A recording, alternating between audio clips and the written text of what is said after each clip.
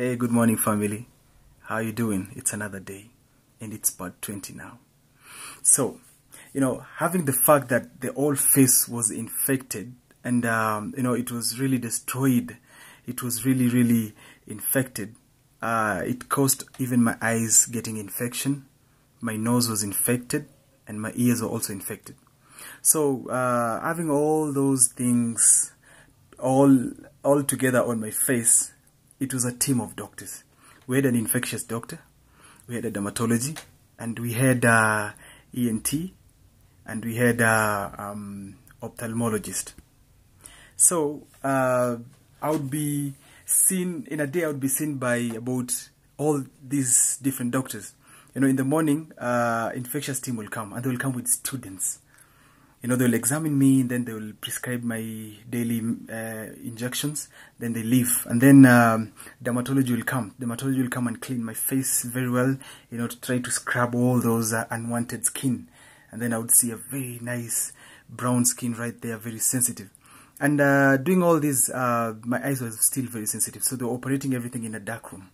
They should not open the slides. They should not even switch on the lights.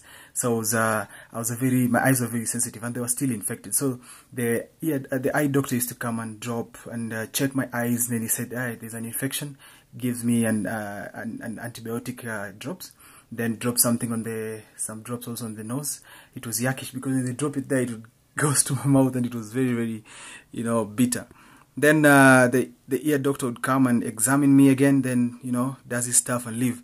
So this was done every night. I remember the most disturbing thing was sleep was something that I had to fight to get it.